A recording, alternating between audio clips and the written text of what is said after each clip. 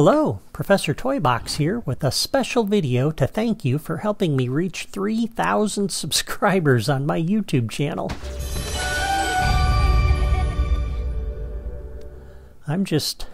Wow. This is another huge milestone that I never expected to reach when I started this channel.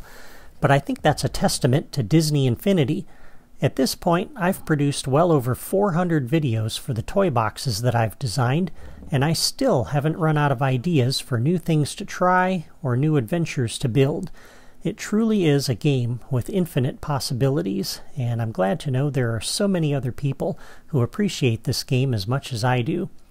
To thank you for helping me reach this milestone, I want to give you a brief look at a brand new toy box that I'm working on. And before you start thinking that I've built a toy box for the Good Dinosaur movie, let me swing the camera around and show you the rest of this location. Some of you can probably guess what I've got here based on that site alone. I've built a brand new racetrack, which I'm calling the Jurassic Classic.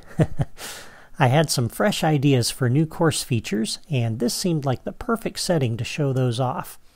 Now, this course is still a work in progress, and I need to work out some of the kinks in the flow of the race, so I'm not ready to drive it today. This is all you're going to see of it for now.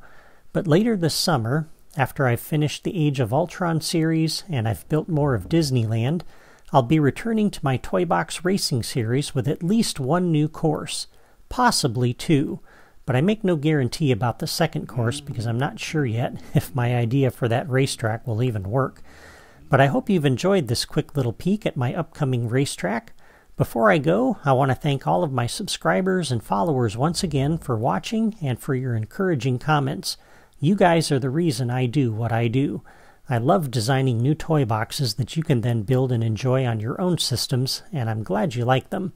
I have plenty of new toy boxes coming your way this year, so I hope you'll stick around and enjoy the ride. Take care.